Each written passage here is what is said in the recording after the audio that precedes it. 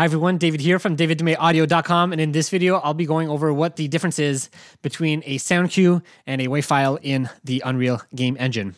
So this was actually a question I got from somebody who watched one of my videos, and yeah, so let's just jump right in and we'll kind of discuss the difference, and we'll give an example as well as how they can be used. So let's switch over here.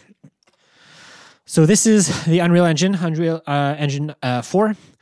And so what I'm going to do is I'm just going to drag and drop some sound files that I have here. So I'm just going to create a new folder. We'll call it sound files for now. Whoops, no spaces. I'm just going to go in here and I'm just going to drag and drop all my sound files in here. And this is what it looks like. And these are all WAV files. So they're all referencing, there's just a recording of that I've made of different sounds. So. Right, just like that. So inside of here, I can double click on these. Then there's a whole bunch of different settings like compression, the quality, sample rate that I can change.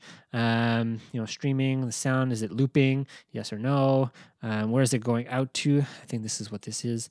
Yeah, just a whole bunch of these settings that I can play with here. Yeah, so that's what this is doing here. So inside of here, though, what I will then do is create a cue. So if you just select them all, Control A, right click on them and create cue, it'll create a cue. Now within Unreal Engine, this is what a cue looks like, and it references a sound file. So this is, like I said before, we have our sound waves over here. These are my sound waves, and now I created sound cues, which are these lighter blue colors with the speakers, and these are reference sound waves, sound files. So if I look here at this first one, so this one is called base layer 1, and this sound cue is also called the same thing. It's base layer 1, and if I double click on it, you can see my sound wave, the wave player here, base layer 1, and you can see that it's connected to an output. So this is what a cue is. It's just referencing this one sound. Now the reason that cues are powerful is because you can reference multiple sounds inside of one cue. So let's see what that might be like. So I'm just going to create another cue here. So I'm just going to create a new sound cue. I'm just going to call it sound effects 02 because I already have 01 here. So this is going to be sound effects 02. Oops. So I'm just going to save it and open it. I'm going to minimize the window. As you can see here, there's no references to any sound in this window. That means this sound cue, if I press play, there's nothing. There's nothing because there's no sound. There's no recordings. Nothing associated with it. There's nothing going to the output that will play in the sound. So I'm just going to open it, and then I'm going to not minimize it. I'm going to make it a bit smaller here. And what I'm going to do is I'm going to go to my sound files here. I'm just going to choose the sound waves. So all the WAV files, Control Alt, and I'm just going to drag and drop them right into my sound cue. So I'm just going to grab them all here, and I'm going to move them a bit closer to my output.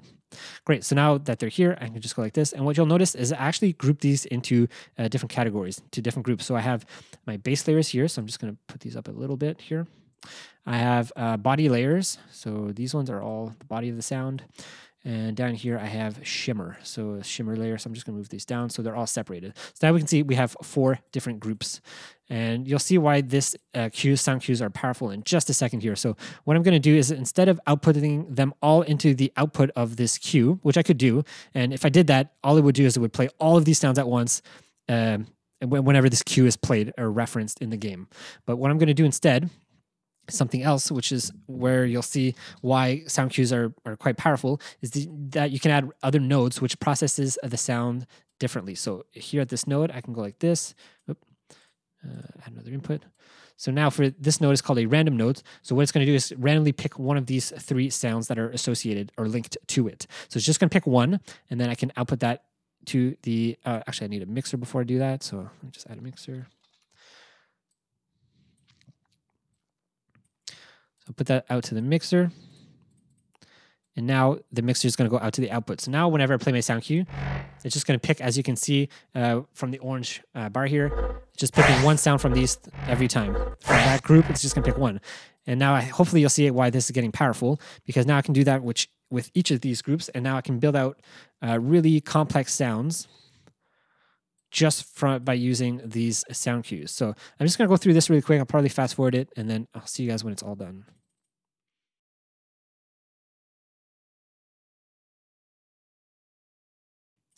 All right, so as you can see now, I've layered all these 4 different groups, which are going to make up my complete sound effect. So, and for each of these groups, it's going through a random node, which means it's going to pick a random one of these sounds from each group. So just one from this group, one from this second group, one from this third group, one from this fourth group, and it's going to output them all to the mixer, which is going to then go out to the main speakers.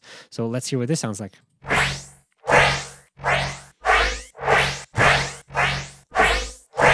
So hopefully you can see why this is powerful now, because using this method of doing sound design, whenever we have sound effects that we want to hear that we don't want to be super repetitive for the listener, you can group them into groups like this, and then you just reference them to a sound cue, and then every time that sound cue is played, it's always going to be different.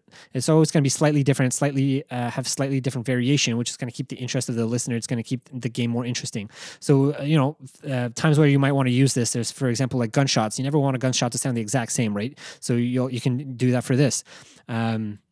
You can do that for footsteps. You can do it for, almost all sound design that you want to use.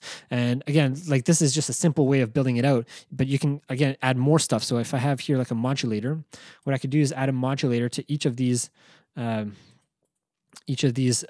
nodes here. And now what it's going to do is going to make the sound even more complex and more randomized, because now I can randomize the pitch of each of these, of whatever sound is picked from here. It's going to go to this node, and then it's going to randomize the pitch and the volume, and then go out to the output. So then I can randomize the pitch and the volume from each of these 4 layers as it goes out to the output. So again, you're randomizing not only the different layers, then you're randomizing the pitch and the volume from each of those layers as well. So you're creating these complex sounds that are always interesting, right? So this is when you would want to use, game cues, and that's why game cues, sound cues are really powerful, because, as you reference them inside the game, they'll never be the same, which is something you want for sound design. Anyways, so this is the difference between sound waveforms and sound cues inside of Unreal. Waveforms, you just have your regular sound. So this, for example, is just some music.